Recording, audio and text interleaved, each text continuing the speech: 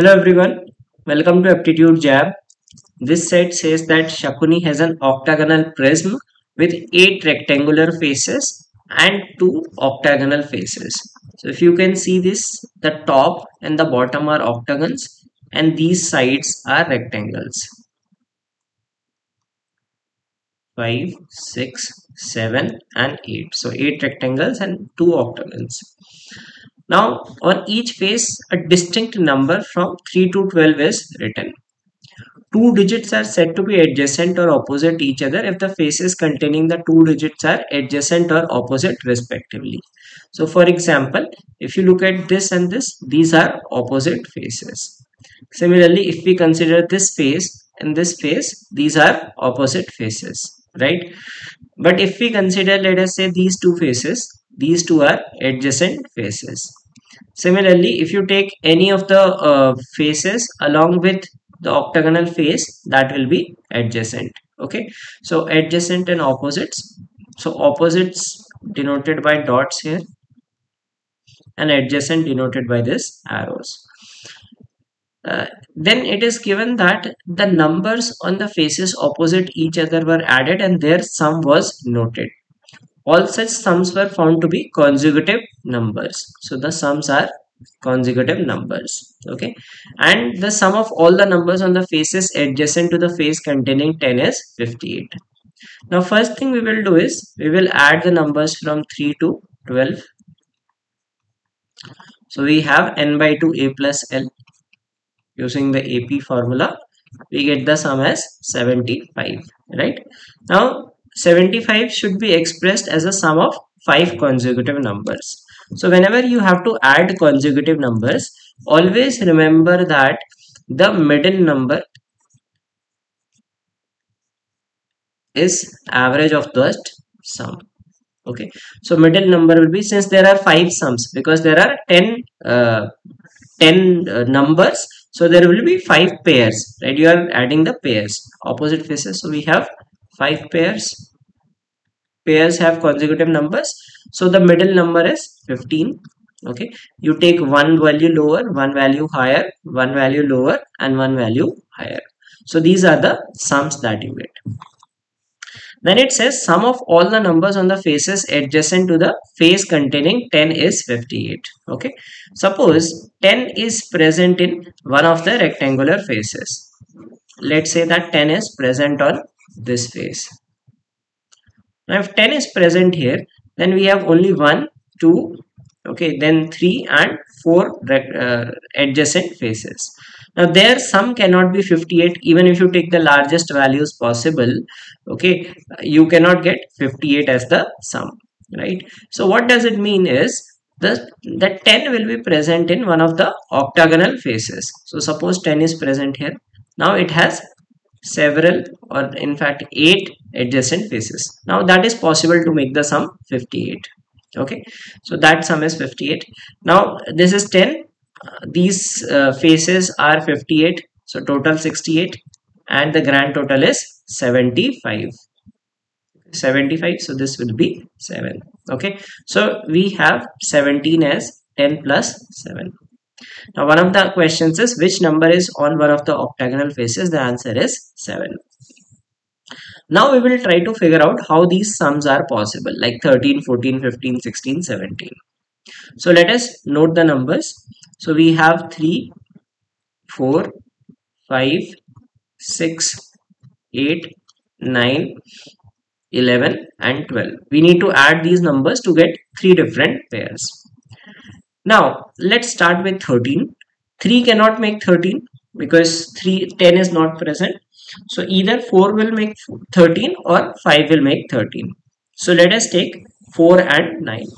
So if you take 4 and 9 for 13, so if we take 4 and 9, right, now we have to make 14. Okay, 14, 3 and 11 if you make, so let's say if we make 3 and 11 as 14, so we have to make 15 and 16. Now we cannot make 15, like 5, 8, 13, 5, 12, 17. So we cannot make 15 and 16 in that case. Okay, if we make 3, 11. Let's see if we can make 14 using any other method. So we can also make using 6 and 8. Okay, so there is a possibility that we make 6 and 8 and make 14, right? Now 6 and 8 makes 14, we have to make 15 and 16. So if you take 3 and 12, we can make 15, and the remaining 5 and 11 can make 16. That is one of the possibilities, right? Now let us think of another case where can we get 13 as a total.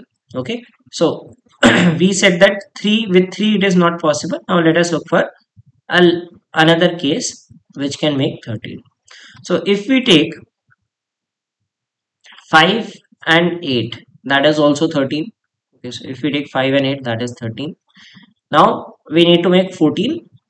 3 can go with 11 because 4 10 is not possible, 6 8 is not possible. So 3 11 can make 14, right? That is also done.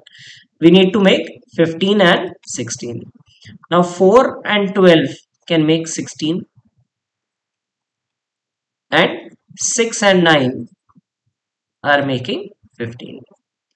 So these are two ways in which we can make the sum. Okay, now let us answer the questions.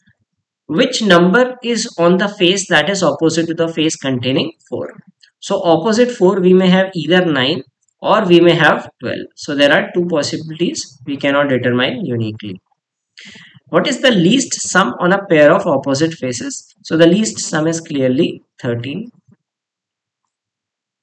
Which of the following cannot be the sum on the uh, on any three consecutive rectangular faces?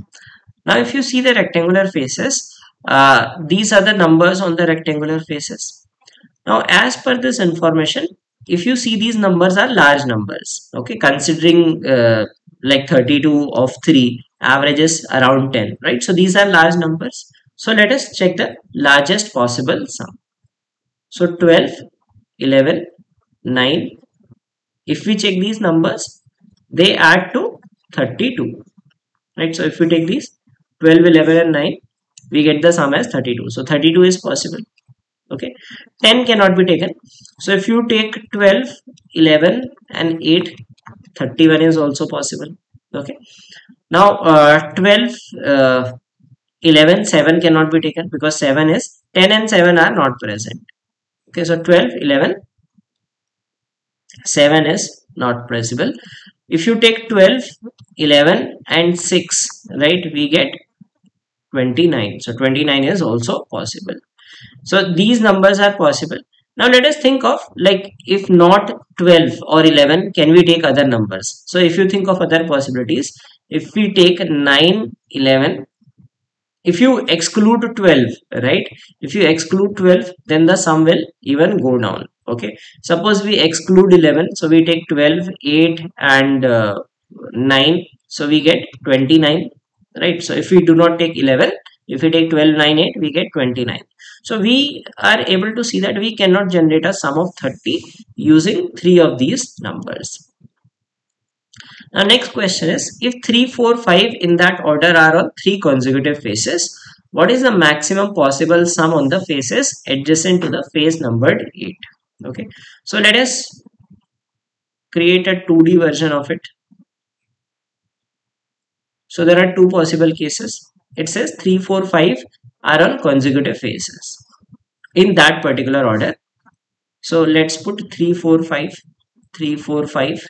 Okay, now if we consider the first case, 3 is opposite to 12, okay, and 5 is opposite to 11, and 4 is opposite to 9. So we have 8 and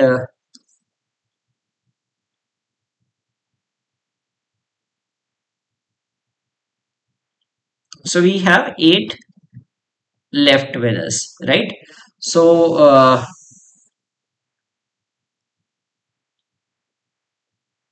3, 12, 4, 9 and 5, 11. Okay, so we have 3 left with 8 left with us. And if you take the second case, so we will see that which order gives the highest sum. So we have 3, 4, 5. In this case, 8 is opposite to 5. Okay, opposite 3 we have 11. and opposite 4 we have 12. Okay, in this case two numbers are left. Now the task is to maximize the sum. Okay, now if you see this case, right, uh, in this